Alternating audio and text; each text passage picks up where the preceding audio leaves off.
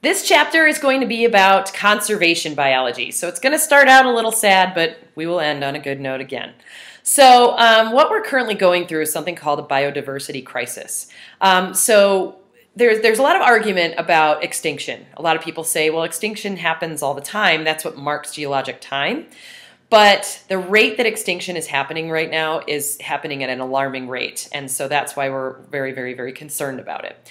So there's three main aspects of diversity that are being affected by this. First is the loss of genetic diversity. So we're going through genetic bottlenecking and that type of thing, which is very, very dangerous because then an entire species can be wiped out.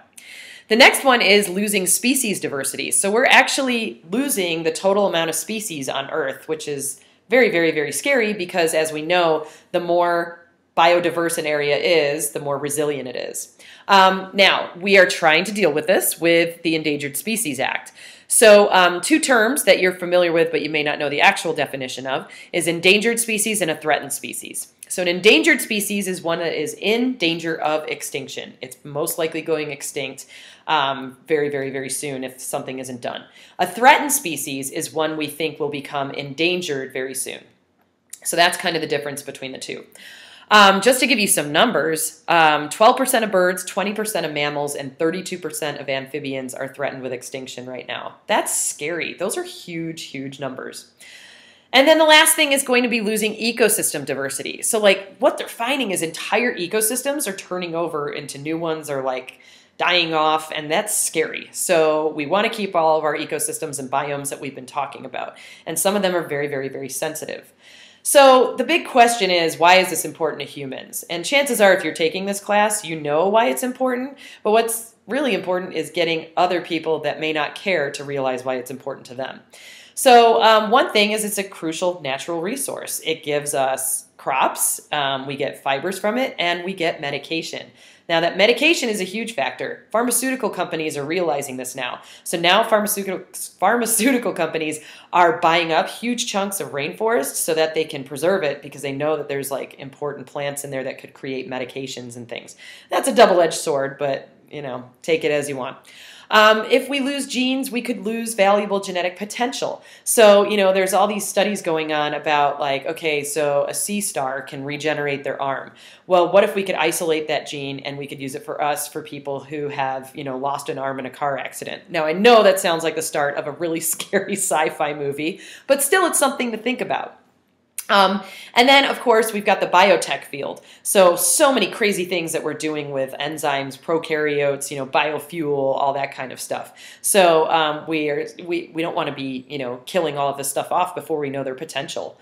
And then the one that's kind of obvious is ecosystem services. So, you know, what I always tell people is, do you like breathing? Do you like drinking water? Because nature's providing that for you, right?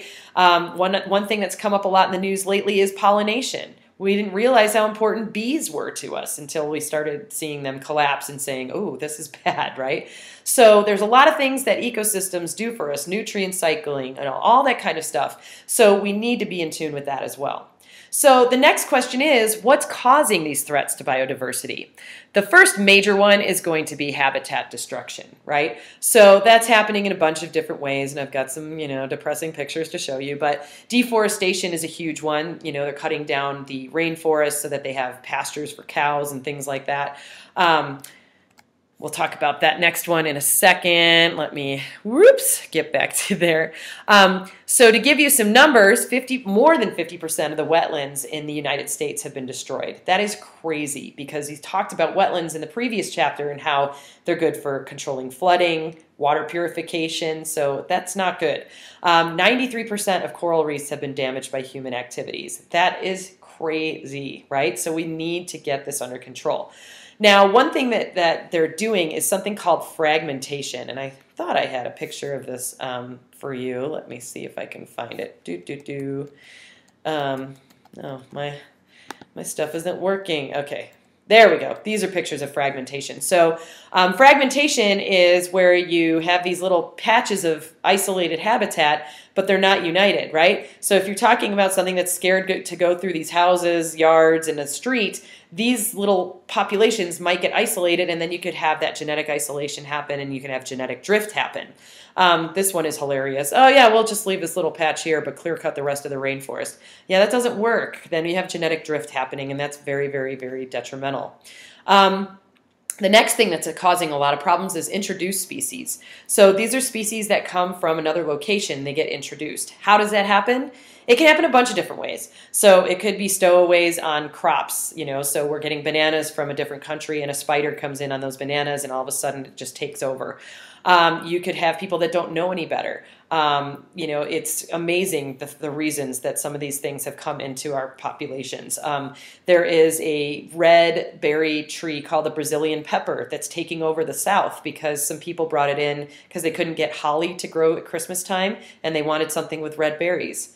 Oops. Brazilian pepper can affect you like poison ivy, and it grows crazy amounts. It cannot be cut down. You have to actually inject it with a pesticide to kill it. There's another, you've heard of the tea tree, right? That's going to be the Melaleuca tree that produces tea tree oil.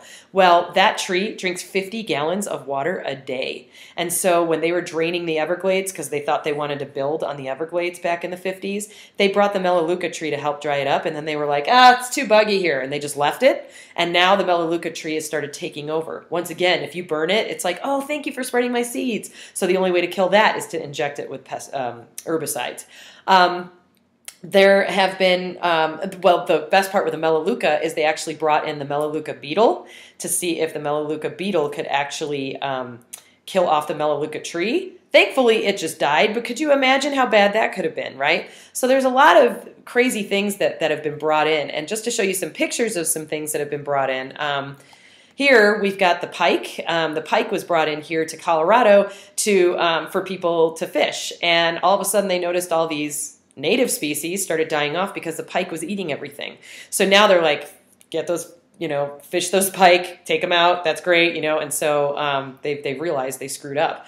Another example is this guy, the kudzu vine. If you've ever been to Georgia, it is just taking over, and it's from Asia, and they just don't even know what to do with it.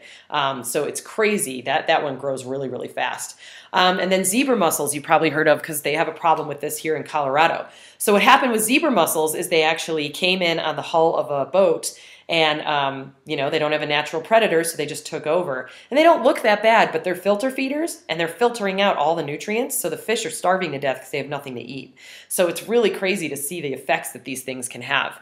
And I'm sure you've heard about what's happening in the Everglades, where people have been releasing snakes because they didn't want them as pets anymore. Well, they don't have winter down there, and so now the snakes are taking over, and I think 85% of the mammal population is gone in the Everglades because of that. So introduced species is huge, terrible. Overexploitation, so we're harvesting things faster than they can replace themselves. This is especially true for K-selected organisms. And then disruption of the food chain, right? So that kind of goes along with the previous one. If we remove the top predators, all of a sudden their prey is going to just explode to crazy numbers. So those are ways that we have been hurting the environment. Now, in the next couple videos, we're going to talk about how we can conserve the populations.